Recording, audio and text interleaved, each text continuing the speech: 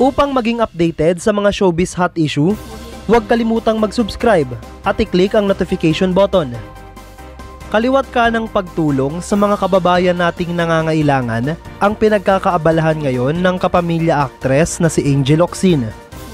Sa kabila ng matitinding bagyo, lindol, maging sa pandemya ay nandyan siya upang maghatid ng suporta at donasyon sa mga biktima.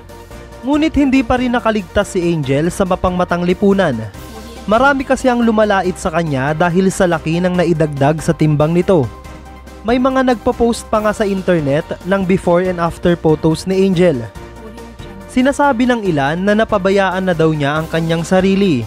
May mga nagsasabi ring hindi na daw siya ang sexy Angel Locsin na kinagisnan nilang panoorin sa TV. Ang iba naman, nag-aalala umano sa kalagayan ng kalusugan ng aktres dahil maraming sakit daw ang pwedeng makuha ng mga taong obese. Hindi ito ang unang beses na binato si Angel ng issue tungkol sa body shaming.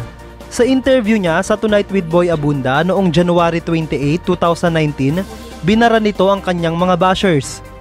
Pahayag ni Angel, "Kung iisipin mo, parang maaawa ka na lang sa tao. Kasi anong klaseng person ka para magawa mo yun? Perfect? Perfect ka? Sobrang perfect mo? Hindi mo na lang papatulan.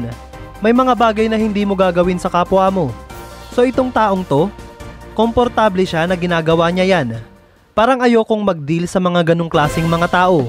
Kasi ang sad ng life niya. Kasi ako, wala akong problema. Ba't ikaw ang dami mong issue?